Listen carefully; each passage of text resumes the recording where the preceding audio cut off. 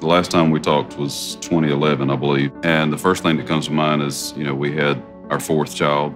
It's another boy. I've released 2 country records, and I just recently released my very first gospel project. It's been a wild ride. It hasn't been just positive stuff. There's been some, really tough, challenging things that I've been through. I started singing when I was probably 4 or 5 years old, and so I've basically been singing my whole life. As I've gotten older, I've come to realize that I've been in a spiritual battle especially ever since I've decided to, pursue singing in my life. There's just a laundry list of things that I've had to endure from my neck up, everything from spinal stenosis to my vocal injury back in 1996. I've broken my jaw, I've chipped numerous teeth, gashed my chin open, I've had 2 broken noses, got hit in the head with a brick, I've had 2 concussions, the list goes on and on. And just recently, I've had sinus surgery. That's one of the many challenges that I've had to kind of fight through in order to continue to do what I love to do.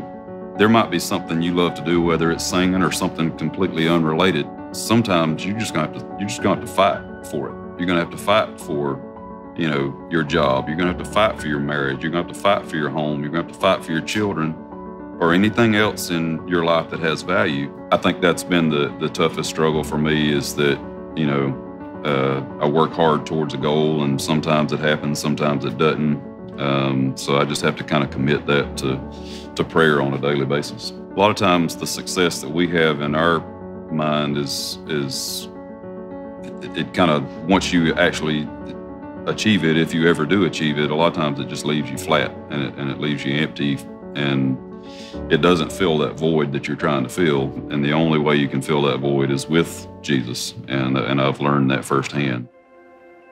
You've heard people say whenever they take their first trip to Israel, they talk about how it's a life-changing trip. Being able to go over there and see these places with my own eyes, just thinking about how it related to me in my life today, and how the Lord He's still living and He's still speaking to us. When I was standing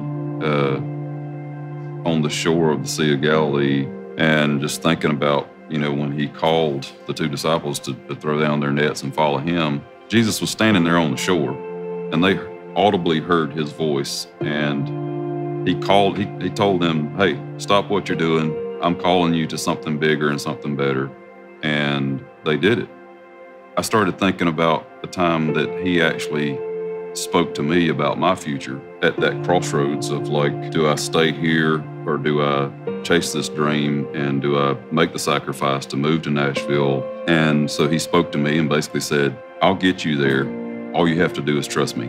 He called me spiritually to my future, and to be a fisher of men. And so not only have I made country music, but I've said from the day I got my record deal that this is not just about me. I want to be able to have a platform where I can make a positive impact in people's lives. When I was standing there on the Sea of Galilee, thinking, like, I can relate to those disciples. They could have easily just stayed in that boat. They would have never reached the people that they reached. They never would have made the difference that they made of them. We wouldn't be sitting here talking about them today. And same with me. I could have easily just ignored what He said and tried to make it on my own, or even just stay there in my hometown.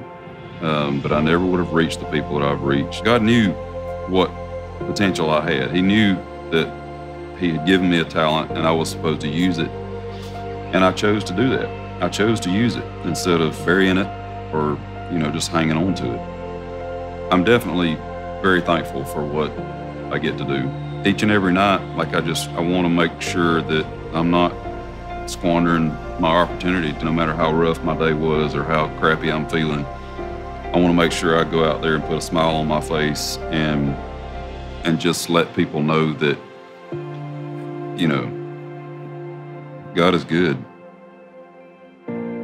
If you want to find out how to live second, go to iamsecond.com/live second.